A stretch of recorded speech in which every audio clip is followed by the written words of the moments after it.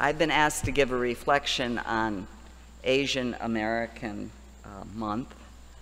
My first is a disclaimer. I have no Asian ancestry in me, but I value diversity, and I think that is the prime criteria. I chose to live in Hyde Park and raise our children in Hyde Park because it is a diverse community. I belong to this church because it is a diverse church. Value in diversity is extremely important. We need to value and affirm all peoples. It's also appropriate that we look at diversity during this month. This month, the lectionary focuses on the early church. And the early church had a major decision to make, whether Christ's message was just for the Jews or Christ's message was to be spread throughout the world for all people. And the lectionary talks about what and how they approached that. It's important that we think of that Christ message also as we look at diversity.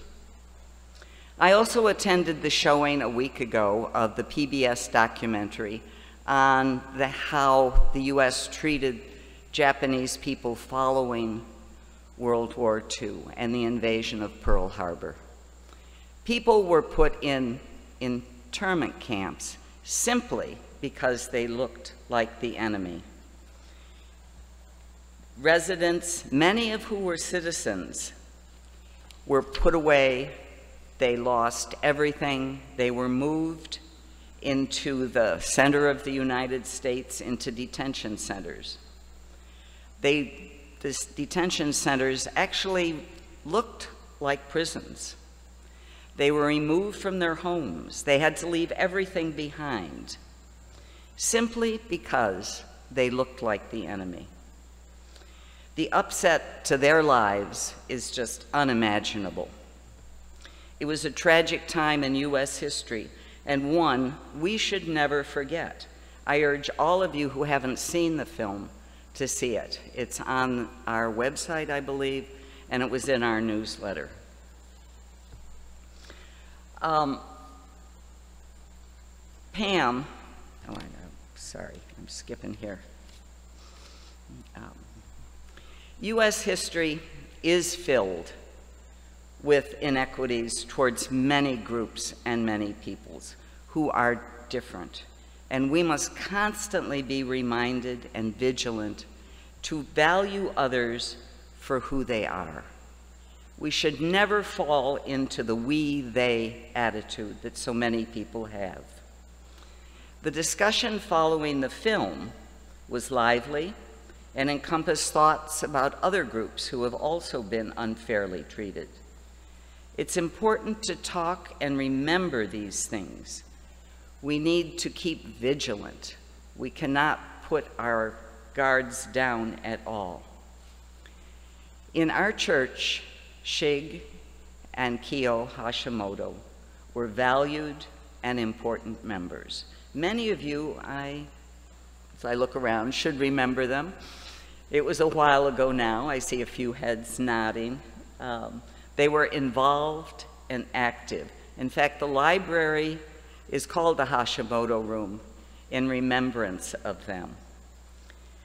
They were interred. They were moved into camps. After the camps, they came to Illinois and settled again. And they met and were married, and they lived in Hyde Park.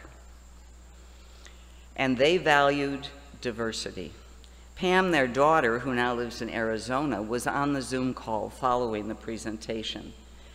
And I want to close with a few of her remarks because I think they really tell the story. We were fortunate that my parents settled in the Hyde Park community, which welcomed and supported diversity. My parents were grateful they could raise their children in a community that indeed seemed colorblind in the days following the war. I commend you, speaking to the church, on your continued vision and mission to promote and encourage diversity and inclusion.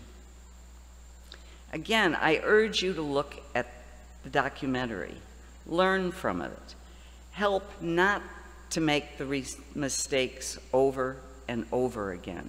If history teaches us something, we must learn it. We need to know. Help us celebrate our diversity. Our world is diverse. We need to be a part of it and value and affirm all peoples. Thank you.